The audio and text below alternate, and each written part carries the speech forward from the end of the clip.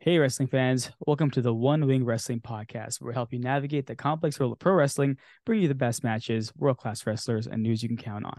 At One Wing Wrestling, we bring the elite to you. My name is Krishna and joining me, as always, is Mr. Bill Cupbush. Bill, how's it going?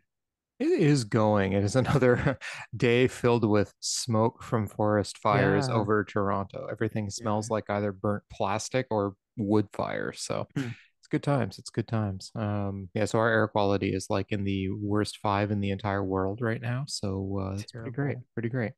But hey, doesn't stop me from doing what I need to do. So I do feel bad though for the people out there with like serious breathing problems and stuff, because Yeah. this is not pleasant air. And I feel sorry for anyone that's actually affected by the fires themselves. So anyway, on a more positive note, yeah, it's nice and sunny. So hey, good Hmm. stuff. How was your day? Well, it's weird. I'm normally in the office on Wednesdays, but because I went in on Monday, and Tuesday, I basically working from home for the rest of the week. So I was home today, and I got a notification, from PlayStation that AEW Fight Forever was out, and I was like, "But isn't Fight Forever out tomorrow?"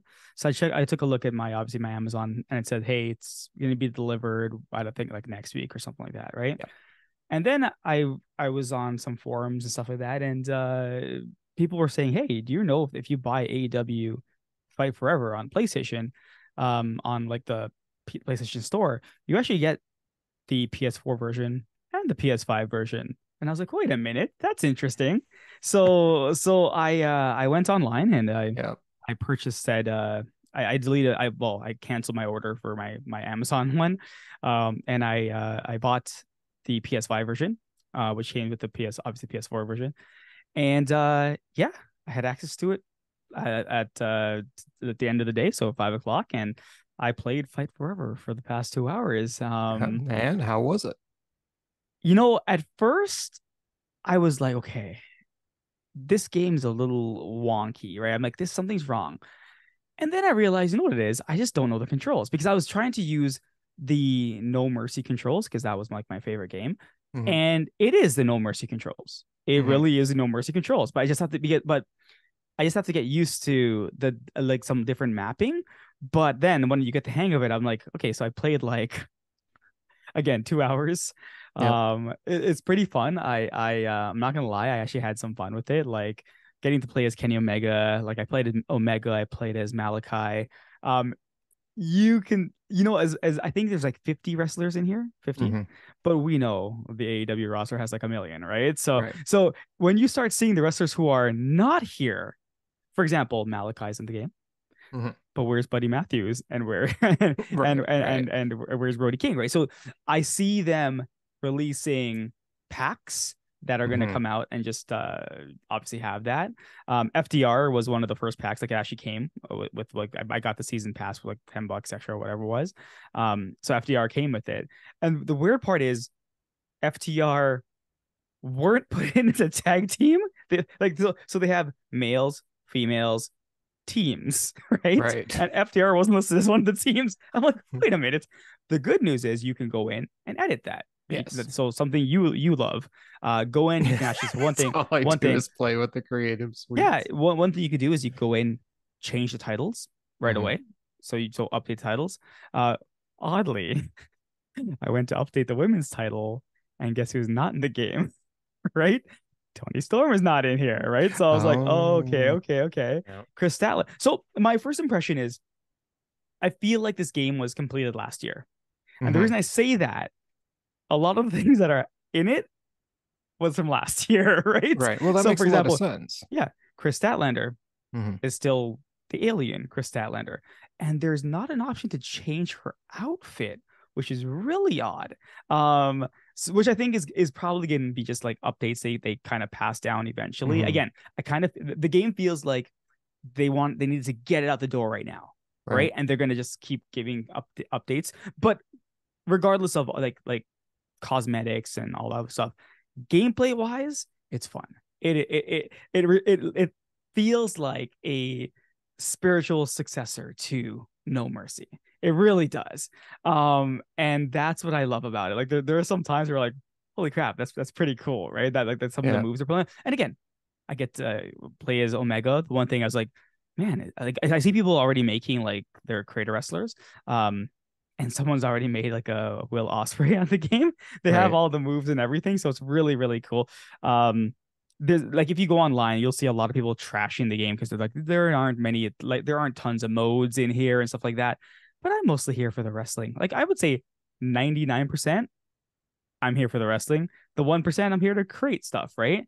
So for me, I'm like, wrestling's perfectly fine. It's not complicated like the WWE series so far. Thank God. Yeah, definitely not. Like again, like it has the heavy grapple, light grapple, and move. Simple. What a concept. Imagine that, right? It has throw people to the turnbuckle. You can pick people up. You can grab. It's really, it seems like a successor. Now, am I saying the controls are better than No Mercy? I'm gonna give it time. I've only played it for a couple hours, a handful of hours, so Right. like two, maybe two. Yeah. The funny part is that Cody Rhodes is in, and never you know that already. They have a jukebox in the Okay. game where you can listen to all the themes of the wrestlers. So, for example, they have Baltimora Mhm. for Jungle Boy, but they don't have Mox's music. They have his old music, which is fine. Mhm. They don't have the whatever it's called, Wild thing. Wild Thing, yeah. And some of the like Orange Cassidy, he doesn't have his Orange Cassidy music. That the one I hate. Remember I said I never liked his music, Yep. and it just grew on me. And now they Mhm. don't have it, and I'm like, sigh, right? Yeah. But these are things. These again minor things. I'm waiting for you to try it out as well. Um, yeah, it's so Mine is far supposed to be delivered, I think, Tuesday, Monday Tuesday. or Tuesday. Fair. Yep. It will probably show up earlier. But yeah, just it's weird. If you go online, a lot of people are trashing it, saying that Well, again, the modes. And I'm like, listen, I'm dude, having fun with it. I don't Krishna, care. we sat next to a group of fans watching Forbidden Door who had no freaking idea what AEW was True. and made a bunch of comments during the show. That's very And true. it's like, you know what? You pay your money, you're entitled to whatever opinion you want to form on it. You know, you have paid for the license to have an opinion. That's true. It doesn't mean that You're your right. opinion is right. It doesn't mean that your opinion is based on anything remotely intelligent. It doesn't mean any of that. But you can have your opinion.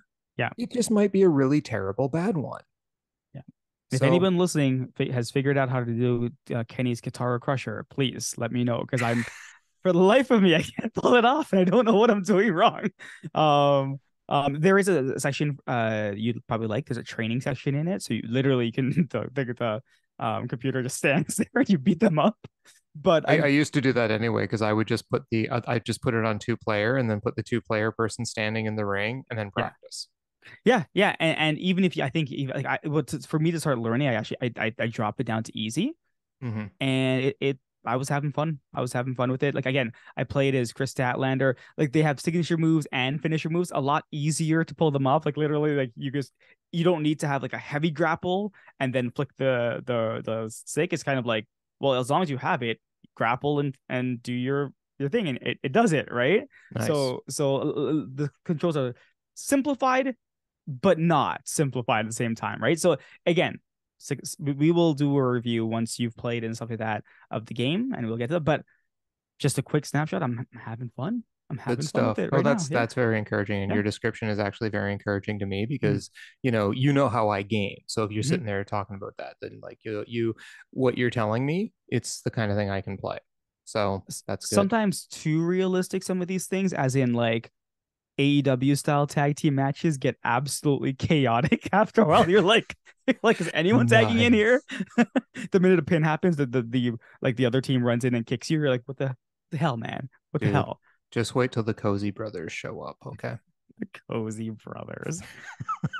Yeah, I but create a but but they, wrestler tag team. but the weird part says, and maybe news you want to hear, like they have, for example, like if you go to the jukebox section, they have Maki Ito's music there already, and I'm like, interesting. So they're gonna be releasing packs of wrestlers as they come Mm-hmm. out, and like Oh my that God, there's gonna be a New I can play Japan as pack. Maki Ito. Yeah, that they Ooh. well Well, Riho's they have already in there. Riho and they have Yuka She's and Sakazaki. they have Yuka Sakazaki already in there, Yeah. right? So you already have They have Britt, they have Thunder Rosa, they have like most of the women. Well, Hmm. not most of the women, some of them. Um, Yes, Ruby's in there, but it's weird that Tony Storm isn't in she'll there. be there eventually. You know that. Maybe, Yep. maybe, maybe. But in spite of the fact that AEW Fight Forever is something we will definitely review later, that is not the main reason we are here Hmm. tonight. Tonight is AEW Dynamite, and it is the after Forbidden Door, shall we call it the hangover edition of Dynamite, perhaps? What better town to have a hangover in than Hamilton, Ontario, right? Um, the sorry, Hamilton, but we are from Toronto. Toronto, yeah. We can't put the Battle of Ontario aside for any length of time. No, Um, anyway, the battle show's is coming to us from sorry, Bill. Battle is a stretch there. Okay, that's battle is you're kind of right. sorry, I'm not going to Hamiltonians. start. We're I'm just not going to start. joking. I'm not going to We're start. joking. Okay. Anyway, to get back to what we were talking about, we do have a Dynamite show to talk about tonight, but we also had some leftover news from Forbidden Door. We had the press conference that happened right after the show, and there was an intervening being the Elite. We can talk about a bit too, but the press conference. Um, we had Chris Jericho interrupted Darby Allin and Sting, and unfortunately accidentally hit a Injured. reporter with a Yeah. water bottle. But Yeah. barring that, that's where the match for tonight got set up. The which we will of course preview in a moment. But that of course was the Sting and Darby Allin versus the Painmaker, Chris Jericho and Sammy Guevara in the Tornado tag. So that was set up at the press conference. But I mean, other than that, did you have any comments about that No, particular the part? Jericho thing was a total accident, total absolute accident, right? Mm-hmm. Yep. It happened. Tony Khan got very upset. If you saw his reaction, Yes. he was like, "No." He goes, "Chris, this is too much," and he kicked him out. I was like, "But it's one of those things where like, listen, Tony, this is not someone going off and blasting the company or attacking somebody. It was an accident. He was in Yeah. character. He Mm-hmm. accidentally did it. Like Yep. it's yes, the person got hurt a little bit, but it's nothing that can not Right. be fixed, right? No, So yeah, so exactly. this is gonna be good. Like I mean, I'm cool with the Painmaker coming back. This is kind of cool for Yep. Jericho. And Sammy and Darby. Yeah, this is gonna be a good match. Yep. And we will be talking about it momentarily. Mhm. But before that, then we hit Tony and okay, honestly, Tony Storm was my favorite part of this press conference. And she was asked about Julia's challenge and about whether or not her gear was like a throwback to her stardom gear, right? She's like, I just got new gear. It got delivered today. I wore it, right? Yeah, And then, when she was asked about Julia, she goes, "What do you want me to do?" Oh, I'm so honored. She goes, yeah, so you want me to slap the tits off Julia, right? That's fine. yeah. She goes, like, oh, I'm so. What do you want me? What you do? I look like a mark to all of you? I was laughing so hard. Like she did the whole press conference in character, and it was so good. But you also know we're getting Tony Storm and Julia at some point. Yeah. No, it's happening, and I said that, and I think AEW knows they dropped the ball with the Stardom thing, right? So Mm-hmm. I wouldn't be surprised if you got Tony Storm and Julia at Wembley. I would not be shocked if you got that, right? Like a big match, put them on a big stage and stuff like that. I would not be shocked. Something's in the works, obviously, we know this. Um, uh, yeah, like Tony Storm just being a character was funny because this Yep. is the character she needs to be. Like this Oh, is she's funny. This is so great. good. Yeah. Just off topic quickly. I was as I was working today, I was listening to a an interview that Danhausen did Mm-hmm.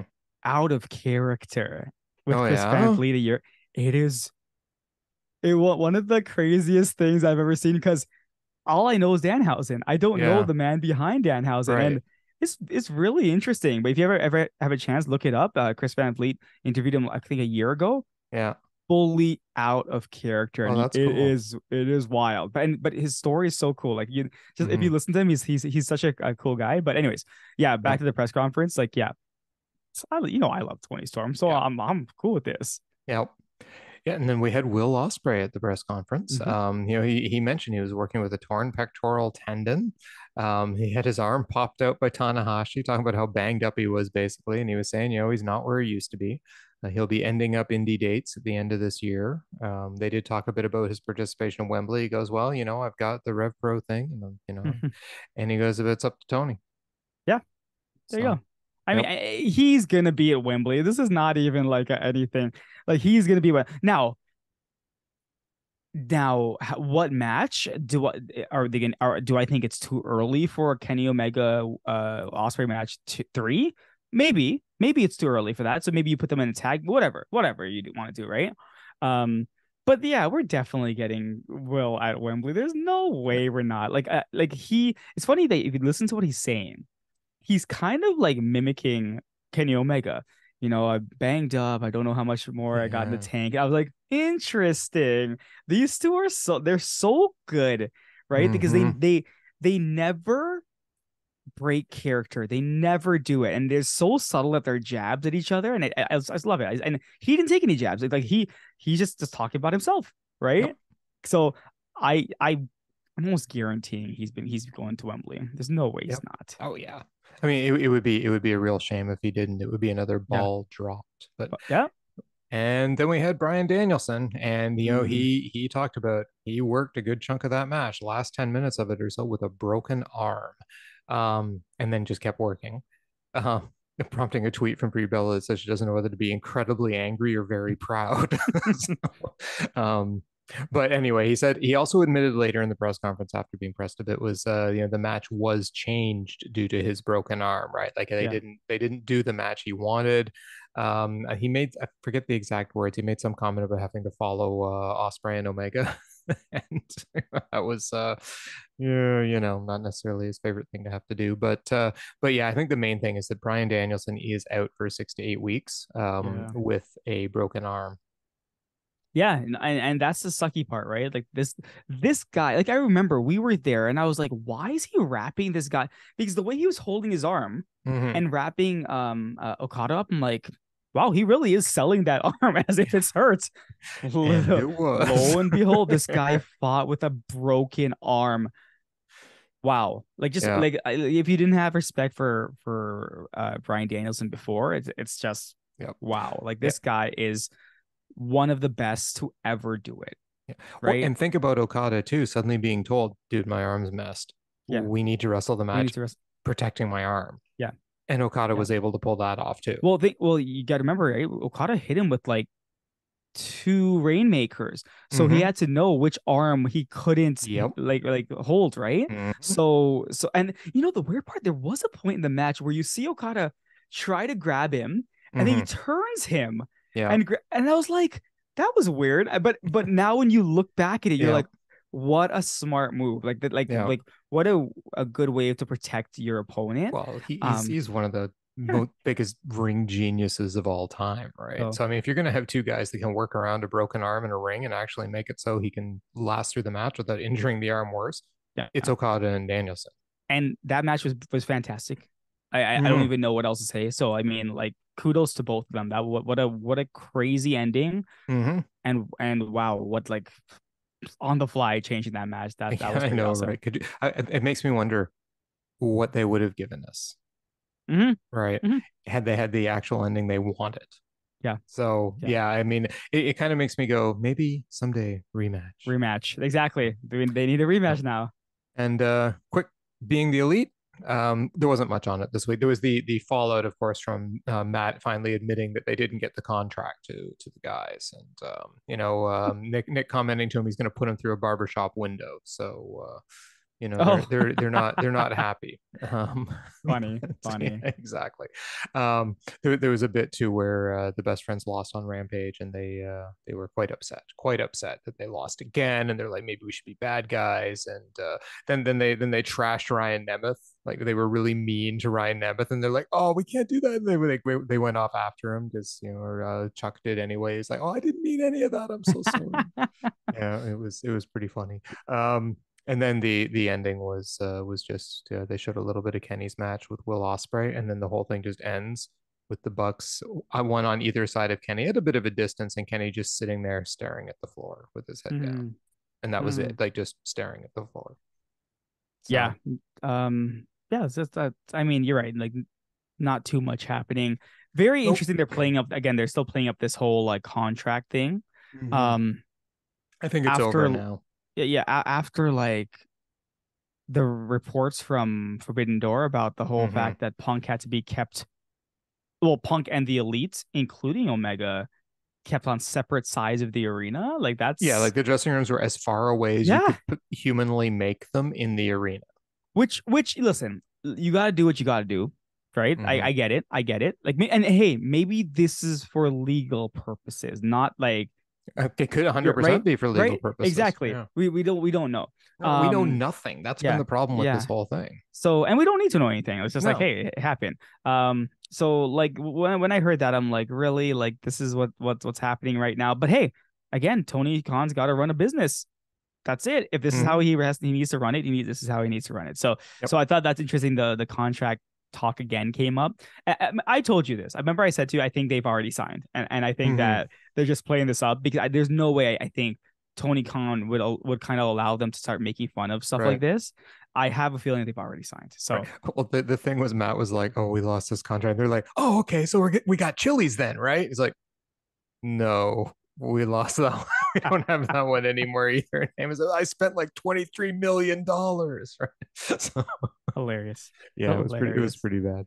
Anyway, that brings us though to tonight's the main reason we are here, which is AEW Dynamite. And as always, we're going to go through the card, let you know what we think is going to happen on each of these matches, and then we're going to go watch the show, come right back and review it, and let you know, hey, did anything we think happen?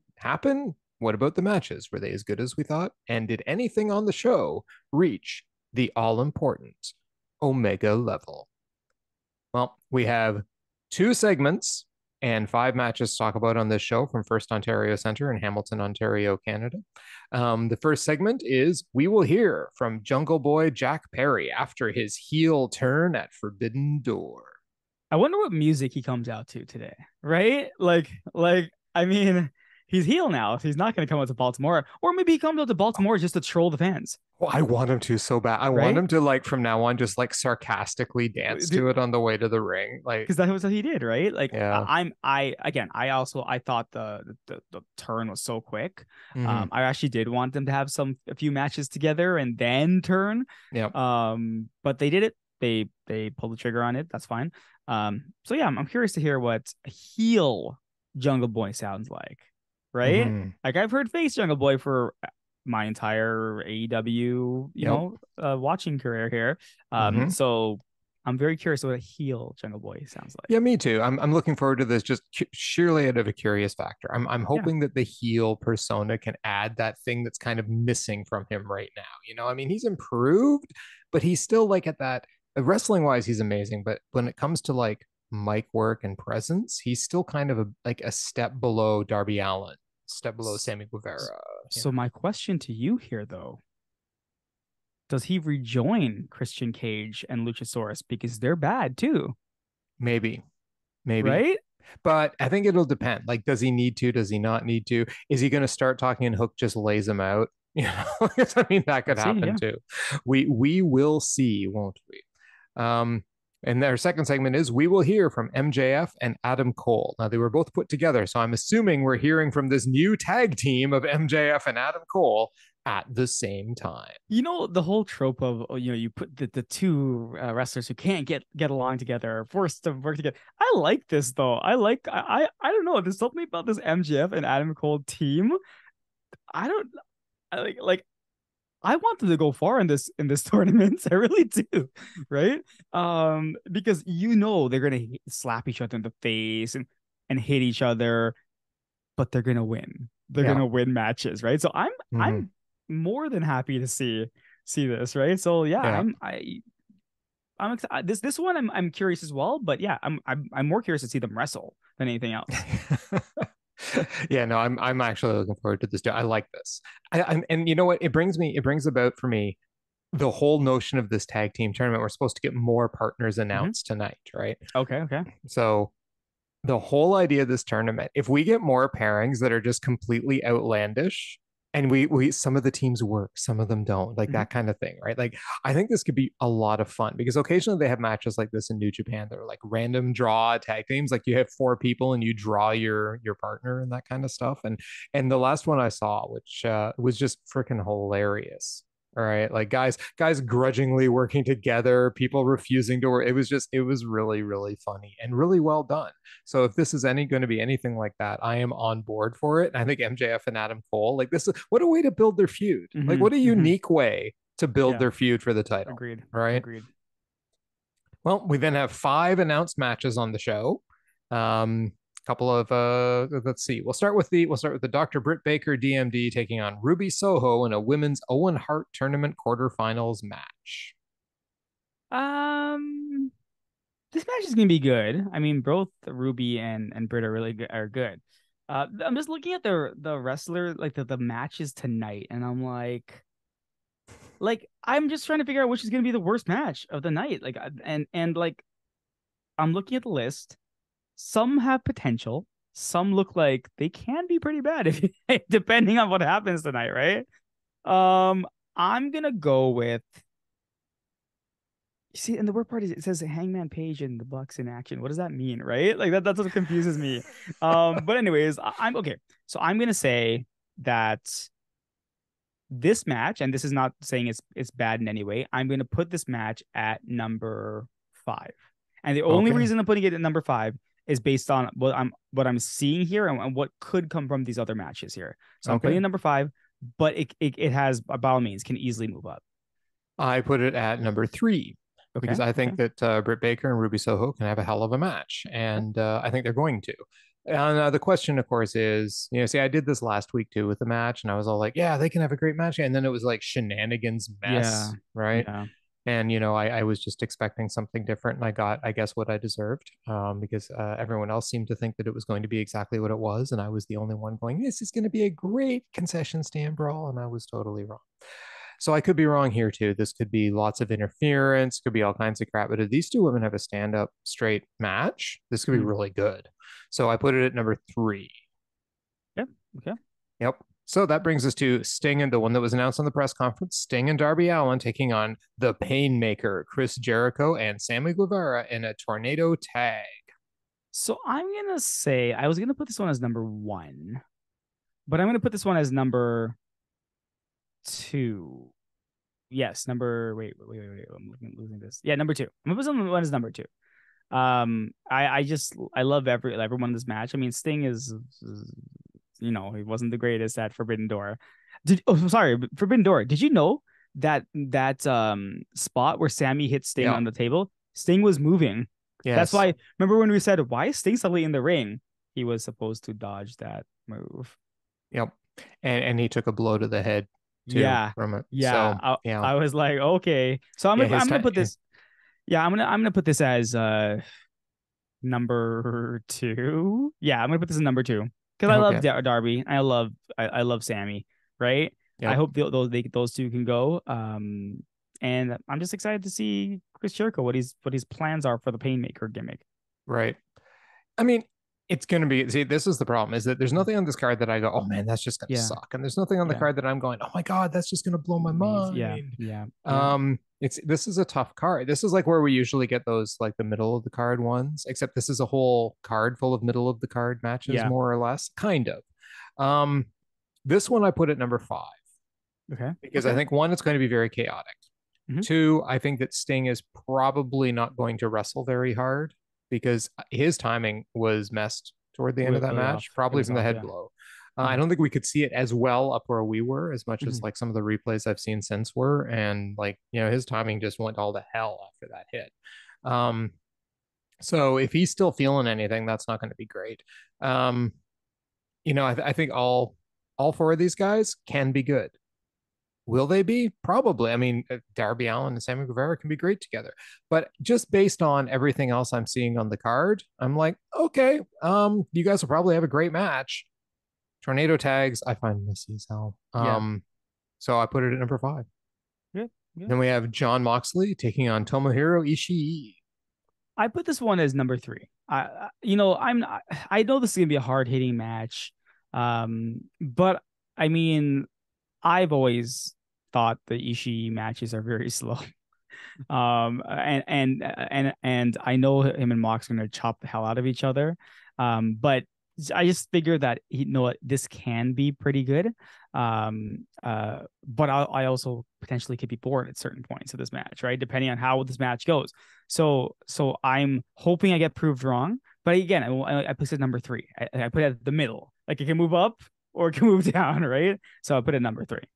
I have labeled this as my potential match of the Okay, night. okay. Because the one thing we know is if they ain't doing flips, Krishna thinks it ain't worth shit. So, Wait to hear my match of the night. well, of course, of course. I know already what you're gonna pick as your match of the night. All you need to do is put a couple people in a ring and you're like, match of the night. Match of the night. And there's nothing wrong with that. But you know me. I love my storytelling. I love my hard hitting stuff. Like when two guys just start beating the living out of each other in the ring and it's like done well and done with story and done with like because both these guys can be explosive as hell with like hard hitting moves too, not just chops and hits. So yeah, I think this is gonna be freaking great. I think they're gonna kill each other. And I think that this is the one match to me that has an intensity that I don't see anywhere else in any of the matches on this card. Yeah, sure, Jericho and Sting are having a few, but I'm not feeling it as anything more than like a Jericho level kind of semi-comedy feud. Yeah. You know what I mean? Whereas this feels like two guys that want to fricking kill each other. All right. And I don't see anything else like that on tonight's card. So for me, I think the emotion going into this is what's going to make this match amazing. So then we have Hangman Adam Page and the Young Bucks in action. Yeah, so this is the one where I'm like so confused about. I mean, I am gonna give this my match of the night. I'm gonna call it my match of the night. Just because I feel like I've been betting against the Elite for a while now since they've been facing off against the Blackpool Combat Club. I feel bad about it, but I wasn't really like having it. And then they put on such a fantastic match at the pay-per-view. I was like, yeah, I know. This is why I love these guys, right? So you know what? I'm trying to fix my wrongs. I'm giving them a shot at match of the night. The only caveat I put here is like, who the heck are they facing? I hate when they do this. I hate when people say this person is in action. So are we gonna have jobbers just come out and face them? If that's the case, then this match can easily drop way far down the list, right? But I'm hoping for something really good. So I'm giving them the match of the night. But we'll see. Psycho Mike, Brent Banks, and Von Vertigo. That would be fun. That would be great. Really I mean, good. they're in Hamilton, right? Oh yeah. The independent talent's probably local. Oh man, I hope they bring in like Psycho Mike or someone. That'd be. Listen, if they bring in Charles Crowley, I'll lose my mind. All right. Right. But he works. He's probably he works for Progress. Like Progress, he works. Well, I mean, generally Progress and other indies in Europe generally. Yeah, but he's over here an awful lot these days. So. Again, that's what I thought. I said to you, I'm like, does he not? But don't forget, we're not getting entrances, right? I mean, if they're jobbers, they're not getting entrances. Yeah, it'll just be already in the ring, these three guys. And then so Kip Sabian, you don't want to do that to Charles Crowley. And then Kip Sabian would just steal Charles Crowley's entrance and everything like that. Yeah, and the monkey. And the monkey. Yeah, no. I'm giving these guys. I'm hoping now. I'm hoping that there's some like Toronto talent there as well. Yeah. No, I gave this number 4. Yeah. Because even if it's jobbers, it's the Young Bucks. It's the Young Bucks, yes, true. Right. So it can't be terrible. There's still going to be some cool stuff in it. And I think it's going to be more fun than the Jericho Sting match. I keep calling it Jericho Sting, even though Darby and Sammy are in it. I think that and by the way, in that match too, just to flip back just from I also think that Sammy is going to finally turn on Jericho during this match. Yeah, I think this is going to be the one where it gets set up. So or at least the turn begins to happen more. Anyway, to get back to this, it'll be fine. I think it'll be good. It just depends on who their opponents are. So this number 4 caveat could move way up if they suddenly get some really high quality opponents and have an amazing match. Because I mean, it is the Young Bucks with Adam Page and not Kenny Omega, but beggars can't be choosers. Then we have recently announced Orange Cassidy, Keith Lee, and El Hijo del Vikingo, one of Krishna's all-time favorite wrestlers, taking on the Jericho Appreciation Society, Daniel Garcia, Matt Menard, and Angelo Parker. Yeah, I gave this match number 4 because I like people in this match, like Cassidy, like Vikingo, Garcia, right? I'm not sold on Keith Lee still. There's something about him. I just don't like. I think he's great, but he hasn't done anything, right? And unfortunately, Menard and Parker, they're good, but they're always just buried all the time, right? So that's why I'm like, I gave it my number 4 spot. I'm like, I like 3 out of the 6 people. Like, sorry, I really like 3 out of the 6 people, right? And the other 3 are good. I just wish I see more 2.0 wrestle, besides just doing DraftKings commercials. And like, just I wish for more, but yeah, that's why I gave my number 4. But again, this match easily can move up based on the people who are here as well. Vikingo wrestling a lot in AEW, eh? Yep. I was like, I'll okay, take it. I like that. I Yeah, will I'll take it. take it. Yep. So I gave this match my number 2. Okay. And I gave it my number 2 because I think I like Keith Lee a little more than you do in terms of his style. I think he's very solid. I think that he has suffered from bad storylines, Yeah, more than 100%. anything else. Because when he was with Swerve, I mean that was He like was a perfect awesome. partnership for him, He was right? awesome. Matt Menard and Angelo Parker, they can go.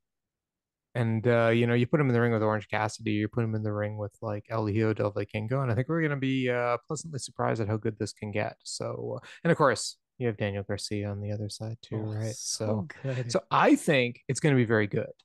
Um, but we kind of have this weird batch of matches tonight where everything's kind of in the same zone. So there's Yeah. no match that I'm going, oh God, this is clearly the match, except maybe my own Mox and Ishii. I love Mox and Ishii. So, but anyway, that is our card tonight. Anything you think's going to reach the Omega level? No, I don't see. And here's the thing, like, I mean, this is supposed to be the fallout from Forbidden Door. Mm-hmm. But all we're getting is Jungle Boy talking. We're getting Cole and Mm-hmm. MJF, right? Like, where's Kenny? Yep. I know I think he's doing press conference for the game, but I mean, like, why isn't Kenny here? Why isn't he talking? Right. Right? Unless he does come out. If he does, then maybe we get something, right? Right. But yeah, like, this is a tough one. I don't know. I don't know what to Yep. say about this one. Yeah, I don't think there's gonna be anything on the Omega Yeah. level. So yeah. Anyway, that is the show for tonight. Sounds like it's gonna be good. It Mm-hmm. maybe not great, but definitely good, Good. definitely worth watching. And we are gonna go watch that show right now. So we'll be gone. We're gonna go watch it, same as hopefully the rest of you, and we're gonna be back. But to the rest of you, it's gonna seem like we were never gone.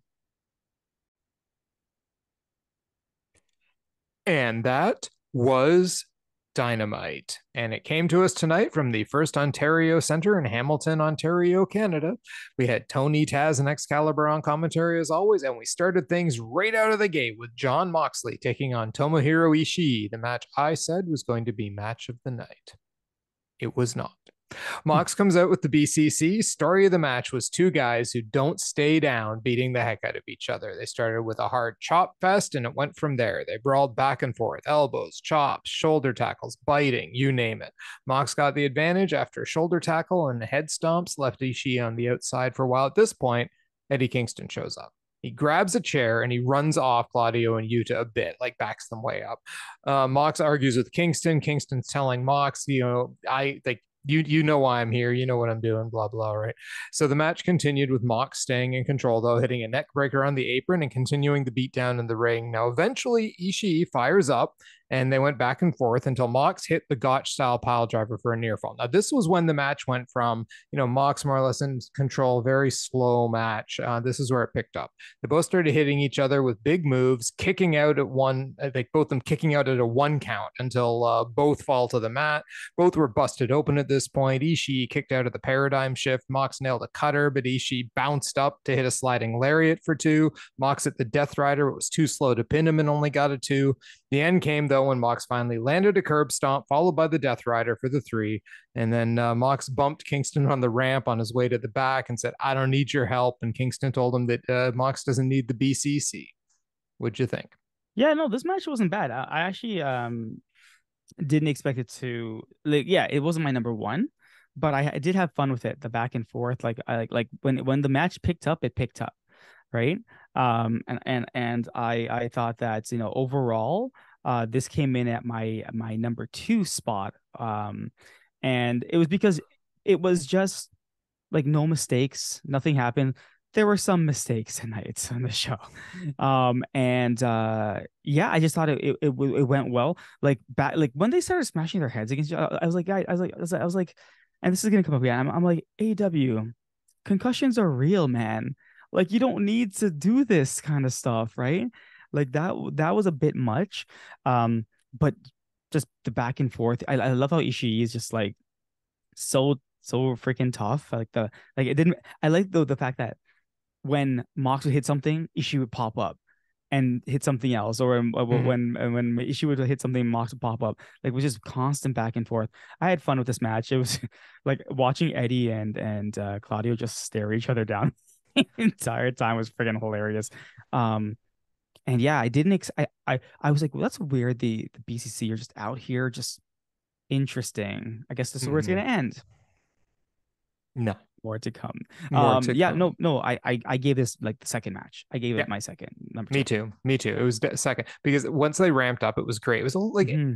it was a little too slow even for my taste at Hmm. the start. Like I'm like, oh man, if they keep this pace up, are they both exhausted or something? Because it was Yeah. seemed like really slow to me. I was like, what's going on? This is like super slow. And I realized the early slow was to get Eddie Kingston out there, right? But Hmm. once they ramped this up, this match was freaking great.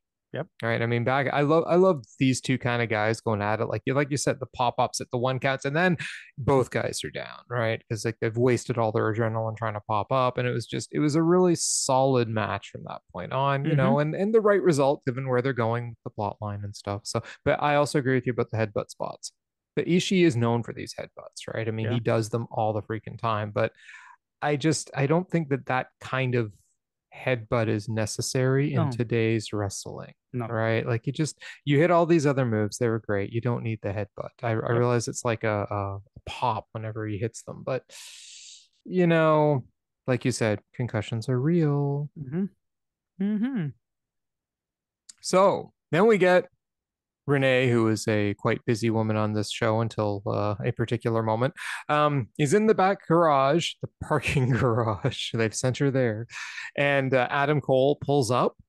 And then MJF pulls up, and MJF says to Adam Cole, "Gee, I wish I thought of being sick for Forbidden Door. That was genius." And Adam Cole's like, "But no, I was actually sick." So, yeah, sure you were, buddy. This tournament's an opportunity for you. You're almost at my level. As a team, we could run the company. So let's hang out for the weekend. And Cole's like, "Sure, why not?" But he says, "I'm going to go say hi to some people and I'll see you around." And MJF goes, "But wait, I have a gift." And that they now have a shirt that he advertises for pro wrestling tees in great show, better than you, baby. Baby. Yes, Yeah. which by the way is a great name for a tag team. So I really hope that's what they call their tag team. Yeah, and the t-shirt looks cool too, and MJF having fun. Like Yep. this was fun. Like I agree. Like the weird part is we know Cole doesn't trust MJF, but MJF Mm-hmm. acting like this is actually the best part of this entire thing.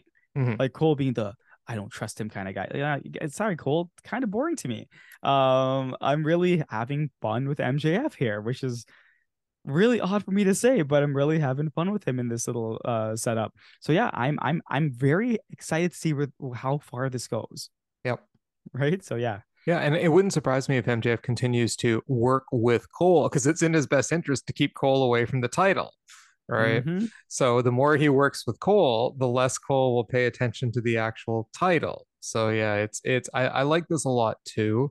I like what MJF's doing. I mean, it's the same kind of shtick he pulled with Sammy, right? Like in Mm-hmm. a very similar fashion anyway. But this is an MJF that I enjoy watching. So yeah, pretty good stuff. Then we get Renee in the back now with John. Oh, Moxley, that yes. is, and the rest of the Blackpool Combat Club. And Renee just goes, "What the hell is going on with you and Eddie?" I mean, she was in full on wife mode in this, Mm-hmm. right? Mm-hmm. This wasn't backstage No. commentator Renee. This was a wife yelling at her husband. And Mox goes, "You tell me that was bullshit, right?" Eddie interrupts. Eddie and Mox argue. Eddie says I'd have your back even, but you're with that piece of shit, Claudio. John's like, who cares about some Chikara BS, dude? That was 10 years ago. And Eddie's like, I still cared. John storms off, and Renee turns to Eddie and just yells at him, "You better fix this. I'm done." And we don't see Renee for the rest of the show. No, we do Mm-hmm. see Renee later. I'm lying to you. Mm-hmm. Sorry. She does come back later, but it takes her a while. Yeah. No, this is good. I like how they're not hiding it. Like they like John Moxley and Renee are married. So Mm-hmm. like, of course, she's gonna get in the center of this, right? Mm-hmm. This makes it more realistic, right? Like if you throw it in there. Um, we know where this is going, but this was good. This was good. I like Mm-hmm. this. Yep. No, I loved this. This was perfect. I mean, it's I like the fact that Renee just turned, right? Like normally Hmm. she's just totally calm, cool, and collected, but this hits her like where the family is, right? If you remember John Moxley talking about his rehab and stuff like Hmm. that, it was Eddie Kingston talking to Renee and stuff that really helped him get into Hmm. rehab. And if Eddie's calling her going, what's going on with John, blah blah blah, right? So I thought that the fact that those three have such a tight relationship, and Hmm. it was brought out here because of course she is going to be upset. This dude's like your best friend. Yep. All right. What are you doing?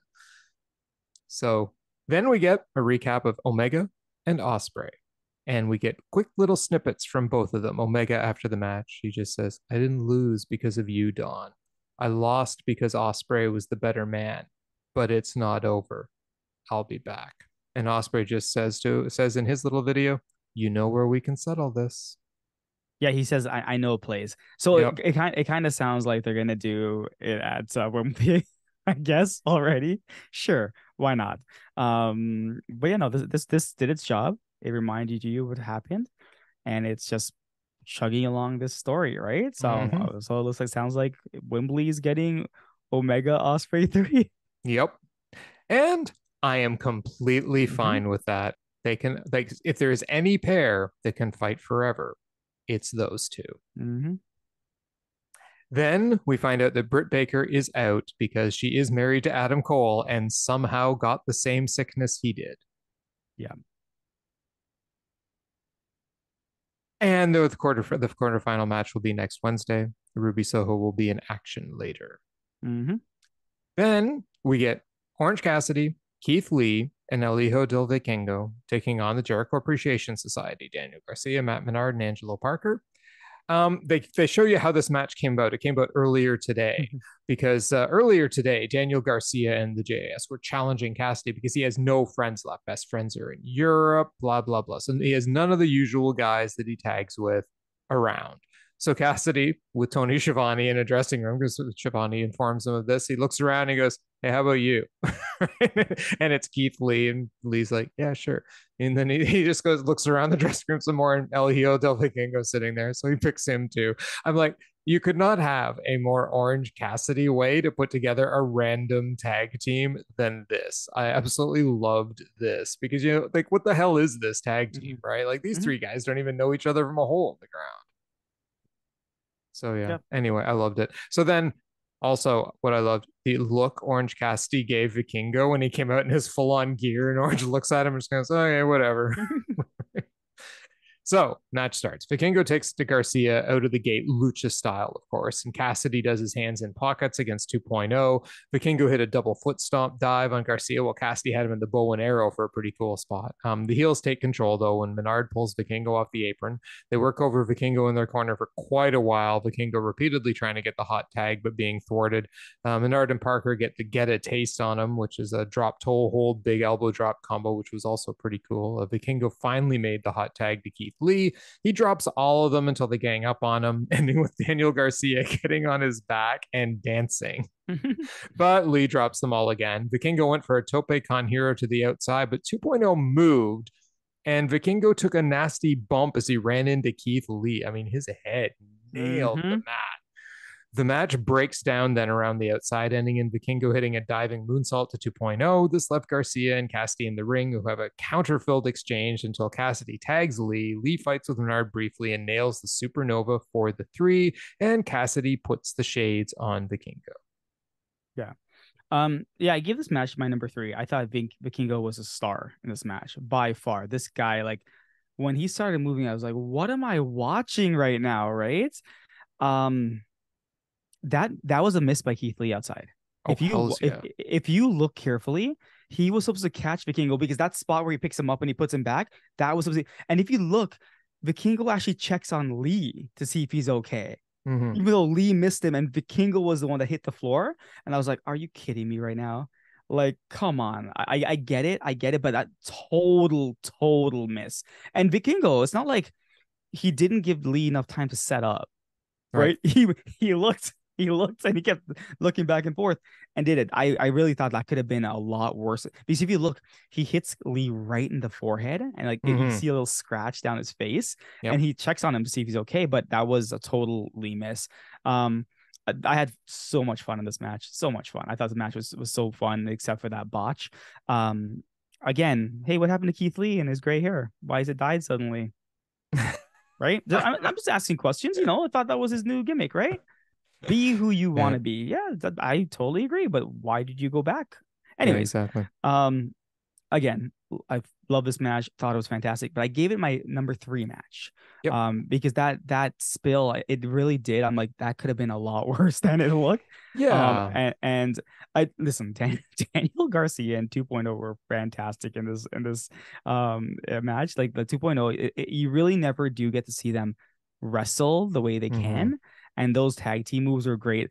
Daniel Garcia, freaking just the dancing on Keith Lee's back and everything like that. I couldn't stop laughing. This guy, this is his persona. I don't care about this "you're a wrestler" thing. That can go on forever. He needs to remain as this person. And I actually hope this is actually his personality, because if it is, Yep. I love it. I absolutely love it. Right. So give my match number 3. Again, the match so far, the 2 matches we just talked about, I really enjoyed them. I Yep. really did. So Yeah. not a bad show so far. Oh yeah, no, I enjoyed this match a lot too. It was a lot of fun. Yeah, the of course the middle part where 2.0 had control. I mean, they did some cool moves, a little bit slower. That was fine, but it told like a decent story around Mm-hmm. that. But right, Vikingo was the star. Cassidy kind of got a bit of the night off. You know what I Yeah, mean? he Like he did, deservingly so. yeah, deservedly so. Yeah, he didn't have to go as hard as he has been No, recently. no, This kind of gave him a bit of a break. Lee was fresh. Vikingo is Vikingo, so yeah, it was this was like the Vikingo show until, just a Lee of hundred course percent. has to finish them off at the end. But and of course, dude, I watched that spot like 4 times. I'm like, what the hell What happened are they here, right? supposed to Like do I kept going. exactly? Yeah. And Lee was out of position. He should have been Mm-hmm. forward slightly more to be able to Mm-hmm. catch him better, I think. And he missed, He and totally missed. Vikingo Totally smashed his missed. head So on the ground. on the And you're ground. right. Then Vikingo's like, "Are you okay?" Are Because you he know okay? he knows his foot collided with his Yeah. face, right? Yeah. So, but Yeah. hey, they saved it pretty well. I Mm-hmm. mean, Lee was like, Lee is a savvy ring vet, right? I Yeah. mean, he's been around a long time, and he was able to save that spot pretty Mm-hmm. damn fast. So, yeah, I mean, ultimately, yeah, it brings the match down just slightly, but I mean, solid match. I had a lot of fun. Mm-hmm. Ending was fine, you Yeah. know. And I love Cassidy with the glasses on Vikingo. I'm like, that's right, Cassidy. First Bandito, now Vikingo. Now You that you keep go. going with these Yeah. great partners, right? So then we get the elite in the back, and they're like, Brandon, you rolling? Yeah, he is. And Hangman issues a trios open challenge. And the Dark Order shows up, and they're like, yeah, okay, we want to fight. And Hangman just laughs. He's like, okay, what? You want like a 12-way, whatever? And Reynolds is like, no, we're serious. We want to fight. And Evil Uno says, you haven't talked to us for ages, nothing. And then you went off with them. You abandoned us for them. And Hangman, like at this point, the Bucks have backed off. And Hangman's like, it's not about them and you. They needed help against the Blackpool Combat Club. Am I responsible for you? Am I your babysitter? And Uno flips. He's like, is Mm-hmm. that what you thought? We were your friends. We were there at your lowest point. But tonight we're not friends. We're your opponents. Yeah. The Dark Order is 100% correct. This is they were there for Hangman when no one was there for him, and suddenly he totally abandoned them. So I was like, okay, it's coming full circle now. All right. Yep. I was like, holy crap. I am so cheering for the Dark Order Mm-hmm. now. Because Mm-hmm. they're right. I mean, tell me where they were telling lies, right? Yeah, it sounded like Hamilton was cheering for them as well when we get to that match. Yep, So some points of it for sure. But yeah, this was some awesome stuff. All mm-hmm. right. I mean, this was some really good emotional buildup, and all of a sudden I was super excited for the elite Yep. match tonight. Right. Then we get a video recap of Danielson versus Okada and a video recap of Jack Perry's heel turn. And then Renee is back. She has now calmed down. And she's in the back with Jericho and Guevara. And Renee's like, you're the painmaker tonight. And Jericho's like, well, Sting and Jericho were in the ring for the first time. This is bigger. We should be on TBS, commentated by Tony Schiavone. Tonight, you get your nightmare, Jericho's primordial ooze, the Painmaker. And she's like, Sammy, and Sammy just nods. Mhm. That was it. Yeah, that was it. Yeah, no, it's good. That's good. No, Jericho's. I love Jericho. Like like, when he's in character, he's in character, and like he didn't flinch, he didn't laugh, he didn't joke. He was just Oh, serious the entire time. So I liked yep. it. Yep. He's the pain. Well, the Painmaker is Hmm. serious, right? Don't forget, he did play that, the man in the suit gimmick for a long time, where he never smiled at anything. So he's It's very true. good at the whole keeping a persona thing. So then we get the Dark Order: John Silver, Alex Reynolds, and Evil Uno taking on the Elite: Hangman Adam Page, Matt, and Nick Jackson. Um, did you see the Elite's tag on the screen? Like when their banner comes up, I forget what you No. call the thing at the bottom. It said on it, "We'll never financially recover from this." Okay. Okay. Okay. It was pretty great. It was pretty Okay. great. I laughed. I was like, holy crap, are you kidding me? So then, but Nick didn't take the match too seriously to start. He was laughing with Reynolds, yelling Lucha Libre as he did a Yep. springboard arm drag. He was just like, whatever, these guys are a joke, right? But the tone changed when Silver called out Hangman and they argued before looking up, right? And then Hmm. they go back and forth grappling. But when Silver elbows him, Page tags out. He Hmm. doesn't want to fight Silver, and that's the story for the vast majority of the match. Hangman refusing to tag in. And when he was in the match, he wouldn't actually fight. He'd do like a couple little things and get the heck Yep. out of there. And the Bucks fought the Dark Order for most of it. At one point, Uno yells at Hangman to get in the ring, but Hangman's like, it's not a fight, it's a match. And he Hmm. jumps off the apron. Hmm. Hangman wouldn't attack a downed Reynolds and tags in Matt. The Bucks work over Reynolds with Page avoiding anything resembling a tag for quite a while.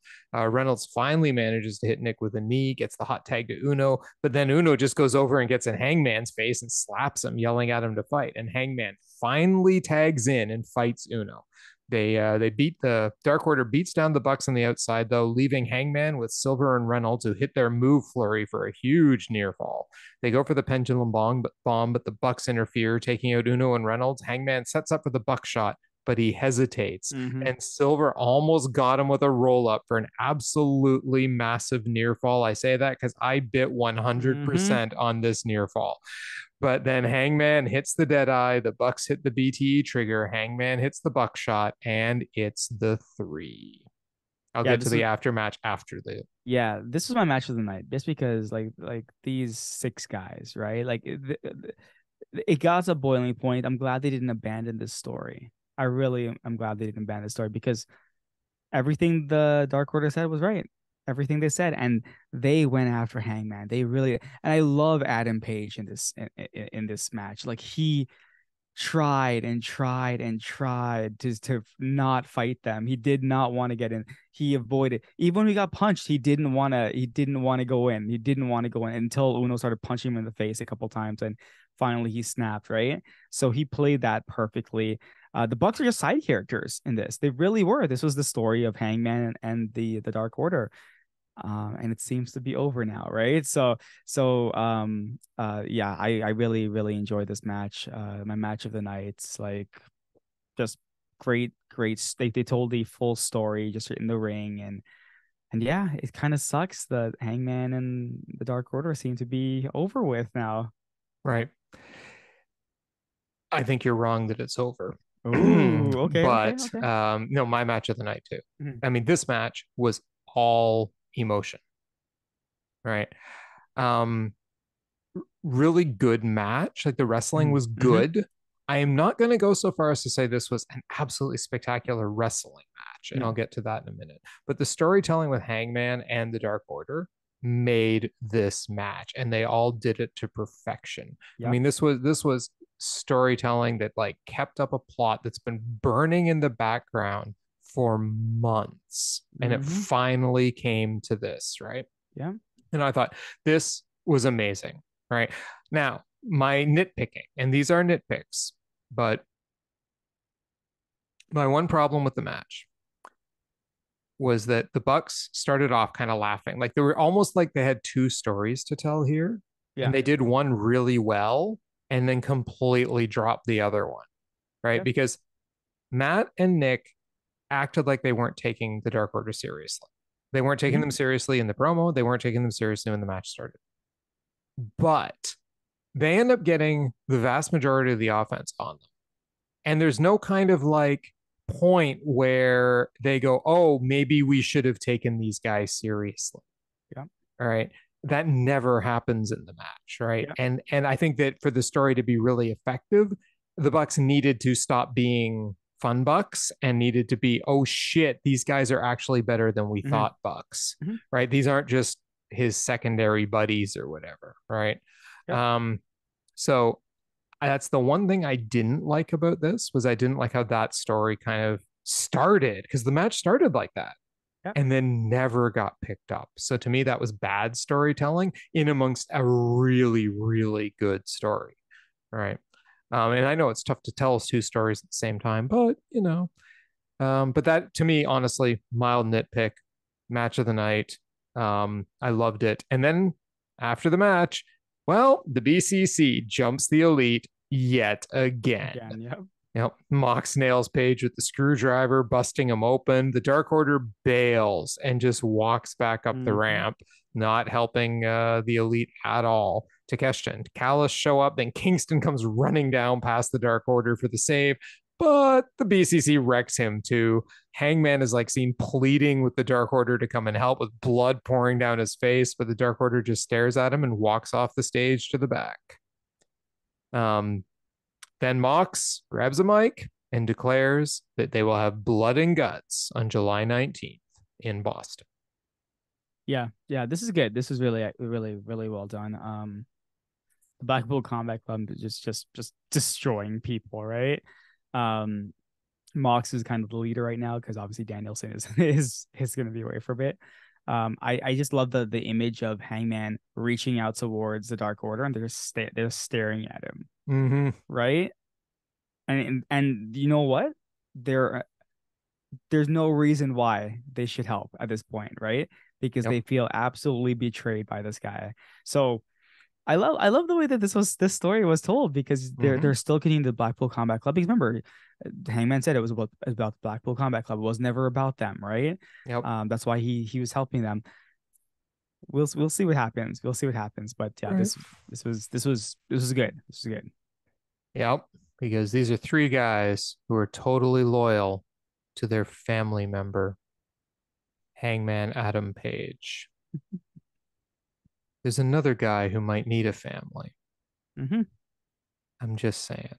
There is. Yo, didn't Takeshita look so awesome, man? Oh my God, does he ever? He looks like an assassin in that leather jacket. I was like, holy, this guy looks like an 80s bad guy. Like he's standing there. Oh with his yeah, leather jacket I know, on. right? Like totally 80s bad guy who's just going to absolutely kill Destroy you. And he does. So he cool. backs up everything he does. So cool, right? so cool. So yeah, I enjoyed this. I really did enjoy this.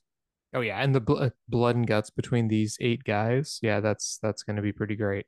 So yeah, we'll have to see how Mox and Eddie do in this match, but yeah, there's a lot of stories to tell here. There's a lot of stories to tell here, and it's really good. And yeah, this is the best thing happening in AEW right now. So so way to go, guys! Way to go! Good stuff. And we get a recap of Punk with Kojima. And then short promos from Samoa Joe, Roderick Strong, Powerhouse Hobbs, Dustin Rhodes, Juice Robinson, and Ricky Starks. All of them just kind of hyping up their own position in the tournament because they're all 6 of them are having matches on Collision being taped tomorrow for Saturday. Yeah, I saw that graphic like flash on screen, and I'm like, okay, tomorrow. All right. Yep. Exactly. So yeah, these were fine. Any comments? Okay. Yeah, no, they're okay. They're pretty generic. Yeah. I'm going to win promos, even Samoa Joe. Right, exactly. Yeah. Then we got Adam Cole and Roderick Strong in the parking lot, and Roderick Strong says, "Can't trust MJF." Adam Cole's like, "I know." Then MJF shows up and goes, "What's up, generic white guy?" And I just about died laughing. Yep. He goes, "I'm just joking with you. Blah blah. Let's get out of here." He says to Cole, and MJF leaves with Cole. This was good. This was fun. Like when he said what's up, generic white guy, I could not stop laughing because all I could think about was create a wrestler. And he was generic create a wrestler guy, right? And I'm like, oh, like, and then he's like, no, man, you're pretty buff, you're pretty strong, right? I'm like, I'm just such jerk. I love it, but no, Yeah. this was awesome. Yeah, no, it was great. It was great. It did what it needed to do, and they left together. So the story continues. So then Jack Perry comes out. He comes out to his old music, but he immediately stops it and calls it garbage. And he informs the crowd, "You've all ruined that song for me, so we're never going to hear it again. Booing won't change the fact." And then I saw the sign of the night. I held it up and it said, "I was saying boo earns." Amazing. Yep. So Jungle Boy gets in the ring. I'm sorry, I should call him Jack Perry now because I'm Mm-hmm. pretty sure he's dropping the Jungle Boy now. Jack Perry gets in the ring and goes, "Look, I'm cashing checks. I'm young and I got a hot girlfriend." I'm not going to repeat exactly what he said. He asked Toronto if he turned on Hook or Hook turned on him. He was robbed of 2 world championships while an entitled second generation prick waves his championship in his face. And that belt isn't even recognized, just like he doesn't recognize Hook, who he calls a fraud. Hook was lucky to stand next to him in a ring. He's a former world champ, but he knows that what that title means to Hook and his family, so he's gonna take it from him. And then Hook comes out, Perry runs away. Commentators claim Perry can't outrun him, so then we see them run in the back. Perry jumps in an SUV though, and it races off. So Hook then decides to make life difficult for the first Ontario Center cleaning crew. Yep. Yeah, tosses a trash can. Yeah, well, what was Jack Perry like lying about? He is with the one of the hottest girls in AEW, right? Anna Jay. So I mean, hey, good for him. Um, yeah, the thing about Jack Perry is that we've seen him in the good the face character for such a long time. When you start seeing him in the heel character, I'm like, it still sounds very scripted. You know what I mean? Like I'm not sensing the realism. The passion's not there.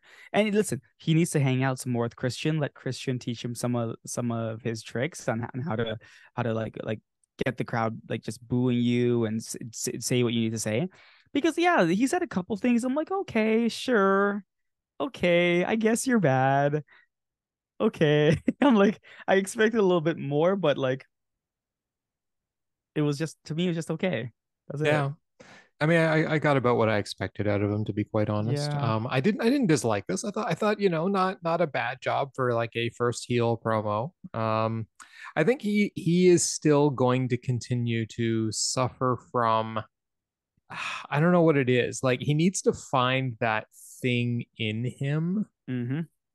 that he can exaggerate to be a heel, you know?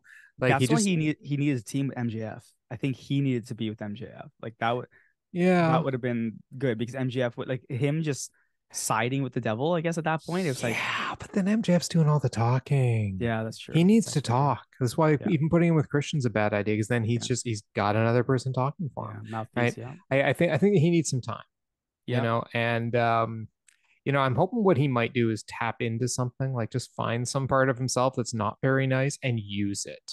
Because we all have that side that we could tap into if we wanted to, right? We've all got an inner asshole somewhere.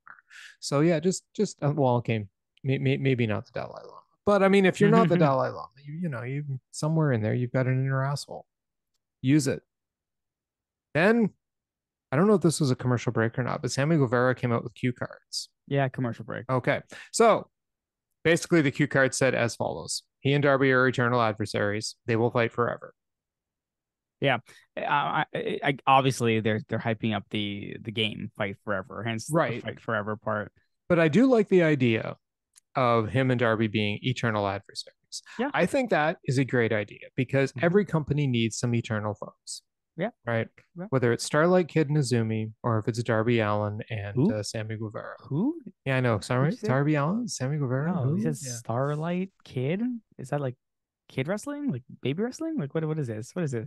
Starlight Kid? I don't even know what this is. What is this? Do yourself a favor. Google how fast her latest shirt sold out. That's all I'm saying. That's all I'm saying. It's a girl? I'm just kidding.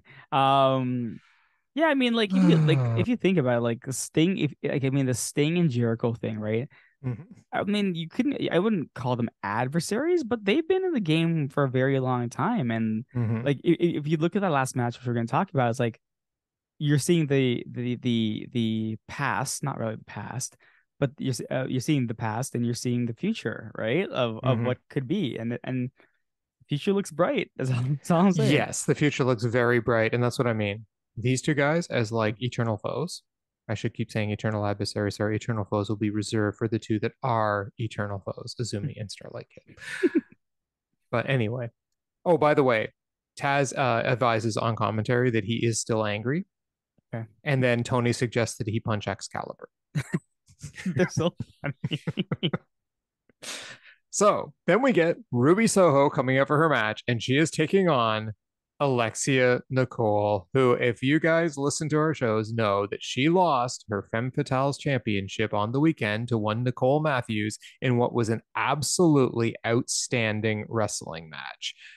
She is an incredible wrestler, high flying stuff. There, I remember saying stuff all hits, very crisp, dead on stuff. She looks great in the ring. She is a real serious wrestling talent. And she gets squashed pretty much by Ruby Soho in a couple moments and taps out to the lockjaw of all things after getting hit with a couple of backdrop drivers. Yeah. Yeah, there's no offense at all, not a single move out of Alexia Nicole, which is just too bad because these two women actually could have had a hell of a wrestling match. I mean, sure, Soho could have dominated the hell out of her, but you gave her zero. Nothing. Yeah, that was pathetic to me. I mean, a woman that good deserved a lot more than she got. Yeah, but I knew it was gonna be the minute that I saw her, and the minute that we knew Britt wasn't coming out, I knew this was a squash match. I knew it was a squash match. Like, it was going to be a squash match, and I figured it was going to be one like this. So it didn't surprise me. I'm like, oh yeah, I know her. I saw her at the event on Sunday. But yeah, this match, I mean, because it was a squash match, I guess my number 5 spot. Um, uh, and yeah, that's about it. The match was really short. That's it. Squash match. Yep, me too. 5 much to say? because Yeah. Alexia deserved better. That's all I have to say. Give her one move, one move, one move. She can be squashed, but one move. Anyway, Ruby gets a mic. Canada got Britt sick, but next week she can challenge because the rookies around here get whatever they want, even when they don't show up for matches. Britt said Ruby didn't know herself back in the past, but now Ruby loves who she is. Last year, Britt barely beat her on her best day. Now they took everything from Britt, and next week she's going to take her opportunity to be a 2-time winner away and leave her with nothing. Nothing. Yeah, this is fine. I think Ruby Soho does, like, she speaks well, and she can play the heel character pretty good. So I didn't have any complaints about this. I thought this was good. I thought it was a good challenge. They blamed obviously Canada for getting her sick. She's like what did she say? She said she doesn't think Adam Cole and Britt should have any kids because they'd be the weakest things on the earth. Right. So I enjoyed that as well. But yeah, no, this was fine. I liked it. No, it was yeah, it was great. It was good for what it needed to do. Built the match, and I like how it referred to like the previous year and stuff, and I was just gonna get her this time. Well, then we get a recap of Rampage where we discovered that Harley Cameron was in fact the only human being on the face of the planet that did not know that Anthony Bowens is gay. Apparently, yeah. And the crowd had to inform her that Anthony Bowens is in fact gay. QTV, then we get in the back. Johnny TV is in production. QTV and Johnny TV always make the hits, and they will be fighting Matt Hardy and Brother Zeke. Brother Zay. Yeah. Brother Zay on Rampage, I believe. Yeah. No, I think I'm glad to see John Morrison or Johnny TV here now. He's been signed to AEW. Wasn't he signed ages back though? No, he showed up and he was like Johnny for like he did, and but I don't know if he was actually signed. But I think now he's actually signed. They were reporting he's actually signed now with AEW. So yeah, I'm glad. I like John Morrison. I think he's a great wrestler. I'm very curious to see how he's going to be with QTV and Johnny TV. I think that might be a great character for him. So yeah, I'm excited to see what's going to happen here.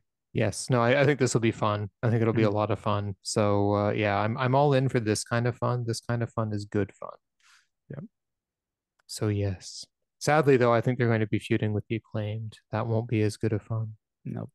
So we get two more teams. Okay, so Excalibur does his giant exhale, but the one point I want to make out of his giant exhale is we got two more teams announced for the tournament. We have Keith Lee and Swerve Strickland are a team.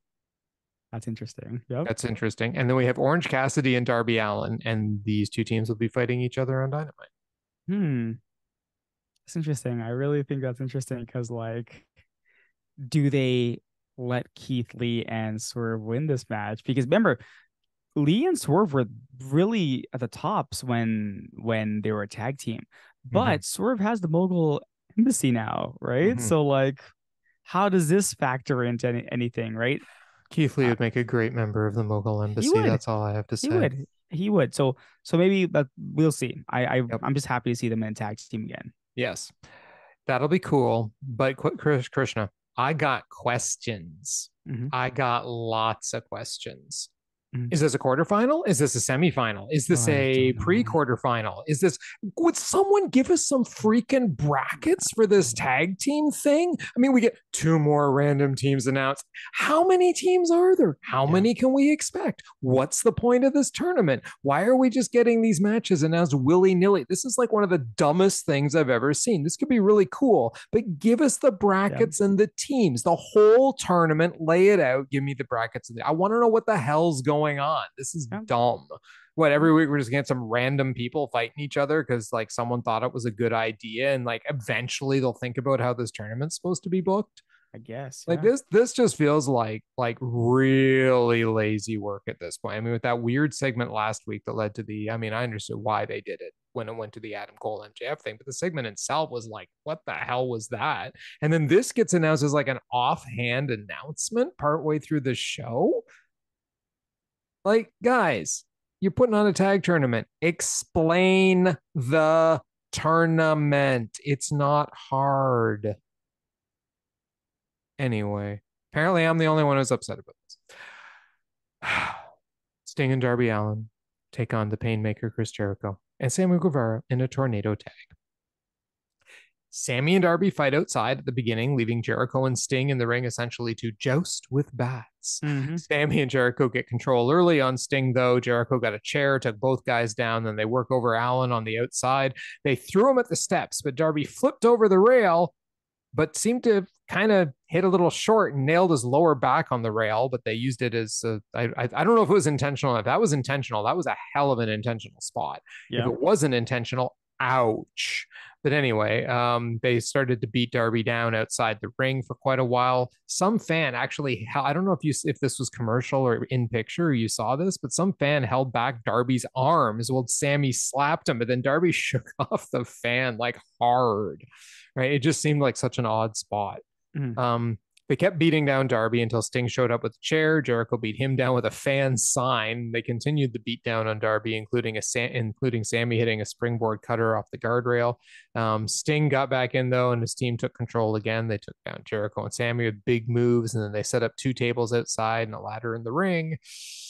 And they put Sammy on the table. Darby climbs up the ladder because this seems like his natural spot. But no, Sting climbs up. He's like, nope. I'm doing the jump. And he makes the jump, and he doesn't make the full distance, and his mouth collides with Sammy's knee and says something like, "Aw, fuck," when he hits it. The second table didn't break. The first table did. Anyway, Sting should have gone a little higher and jumped a little further. But anyway, back in the ring, Darby hits Jericho with the skateboard jump for a near fall. Jericho throws him into a ladder, beats him down with it. Darby gets a brief flurry, but Jericho counters the coffin splash with the skateboard and hits the Judas effect. But Darby rolls out of the ring. So Sting comes in, goes for the Scorpion Death Drop. Jericho reverses into the walls. Sting gets Jericho's bat to break the hold. They trade finishers and near falls until Jericho finally taps out to the Scorpion Death Lock. Yeah, so again, this is my number 4 match. That miss by Sting, my goodness. Like when I saw it, I'm like, that's too far. Those tables are up way too far. Like those should have been adjusted. Like there's no way Sting was ever going to make that jump. No, maybe the ladder was outside. Sure, then you can make the jump. There was no way. And when I saw him leap, I'm like, oh my God, is he gonna make it? He's gonna make it. And then his face hits. I'm like, oh my God, Tony, why is this happening? Why are you letting Sting do these things? right? Like again, concussions and all these things are real. This guy could have hurt himself. Heck, listen, he could have broke Sammy's knee at that point. Okay, Mm-hmm. so let's be real here. Like two people could have been seriously injured right now, and then the match kept going. I'm pretty sure I saw Jericho blade himself. Pretty sure I saw him blade himself. And then the back and forth, like like was watching Sting's mouth bleed. I'm like, oh my god, what the heck did he do? I was like, why are we doing these things? Like, why? Why? Like when I saw that ladder gets up, I'm like, no, this is not, we should not be doing this. This is not right. Right. When Darby was there, I was like, fine, Darby, go ahead. But when Sting Mm-hmm. got up there, I was like, no, no, no, no, no, no, no, no, no. Right. That was my one complaint. Is like, guys, this is like just on, is this payback for what happened on Sunday where Sammy was supposed to, or sorry, Sting was supposed to roll out of the way, but except Sammy hit him. So this is payback for Sammy hitting They him. would never Right. do that. Right. Yeah. So no. In terms of like this would be the revenge spot for Sting, right? Because Sammy was able to land that Oh, on okay. him, so Yeah. that's how it is. I'm guessing that's what it was built to be, Who but that knows? was set up so Because it poorly. was never explained that way, Yeah, yeah, it was right? set I up so mean, we're poorly. just guessing. We're just guessing. Yeah, It, yeah. it No, was. it was I set think. up so poorly. So, Yeah. and there's no other reason behind it. There's absolutely nothing else behind it, right? So, like, that wasn't great. I mean, Sting had already injured himself on Sunday. I don't know why they're even doing something like this again. Um, but hey, I mean, this was the main event. I don't know. It was okay. Just it could have gone a lot worse. So yeah, it was okay. Yep. Yeah. The match was, yeah. I mean, that's the thing, right? You have a match like this where guys are taking all these hard bumps, they're running into rails, Mhm. like even Dar. I'm not sure if that was a botch or not when he hit I his don't lower know. back on the I rail, don't. because it looked like what he meant to do is flip off and land on his feet on the other side, right? And then maybe Jericho was supposed to come over and take him down anyway. But Mhm. he took himself down by hitting his Yeah. back on the thing. But maybe it was planned that way. Maybe he wanted it to look that way. I don't know. But the Sting spot, god damn, dude, come on. Bye. Yeah. No. Like I know. it's look, it's Dynamite. I get it. You got a Yeah. main event with the Painmaker and blah blah blah. Do we need to keep almost killing the No. stars every week? Like No. We do not. seriously, We do we not. don't. We don't at all. Let me Mm. turn to the Ishii Moxley match for a second. Two guys, other than the headbutt, Mm. beat the living hell out of each other in a great emotional match. Both guys are going to walk out of that one, other than that headbutt, perfectly fine. Safe stuff. Looks great. Safe stuff. I mean, a fluke could happen anywhere, Mhm. but for the most part, safe stuff. Look at the Bucks, the Elite Yeah. versus Dark Order. Again, lots of great moves. Safe stuff for the Safe. most Yeah. part, right? Yeah, and other than Keith Lee almost missing Vikingo on that jump, right? But again, that's Vikingo. He's Lucha. He's going to do that Mhm. stuff. But other than that, I mean, like a lot of that stuff too, it's very safe. Yep. But this kind of stuff, trying to go through tail, like, dude, the guy is Why? in his 60s. Yeah. The Yep. minute I'm like, dude, are you serious right now? Like, let Darby do it. Yep. Darby will make that jump. And then when Sting didn't even go to the top of the ladder, he went off like a few rungs down. And I'm Mm-hmm. like, you can't make that distance from there. Yep. Like, I bet even Darby would have had trouble making that distance from that rung of the ladder. So I don't know what they were thinking on that. It was just brutal. All right, brutal. No wonder Sting was like, because you could tell he was in pain when he hit Mm-hmm. When Aubrey went out, she was like, she was helping mhm. with his mouth, right? She was checking him to see Oh if he was yeah, well, okay. his mouth went right into his knee. I'm surprised he Yeah. didn't lose some teeth or I something, right? wouldn't be But surprised. Yeah. yeah, anyway. Well, yeah, for me it was match number 4 as well. Mm-hmm. It's the guys worked hard. I'll give them that. They tried hard. Not the kind, and like I said, tornado tags, they're a mess, man. They're a Yeah. mess. This was a mess. Didn't love this. Agreed. I'm not going to say I hated it. I didn't love Yeah. it. Yeah. And I think I was a little too concerned for the guys in the match, Yep. like to actually enjoy the match too much. So, but hey, I guess the right finish. Sure. Sting beats Jericho, I guess. I mean, I was never given a real reason to care about their feud too much other than, Mm-hmm. hey, first time ever. Okay, great. Cool. Well, now it's over. And Darby and Orange Cassidy can go off and tag together. Yep. And that'll be pretty great. But anyway, that was tonight's edition of AEW Dynamite. Anything on this reach the Omega level? No, nothing.